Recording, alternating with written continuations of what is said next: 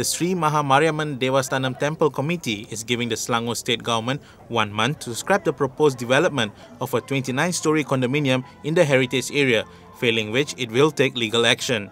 Temple Committee Chairman Dato' R. Nadaraja says he will take up the matter with lawyers and the Attorney General's chambers before taking further action. We'll give some time for the state government, whether they're going to stop permanently or not. How long you are giving time? I'll give 1 month. So 1 month.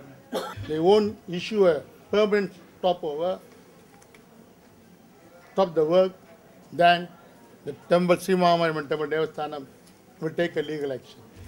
He said this after addressing a crowd of protesters at the Batu Caves temple complex Friday morning. The proposed service residences project by Dolomite Industries has been temporarily stopped following orders from the state government to conduct soil testing.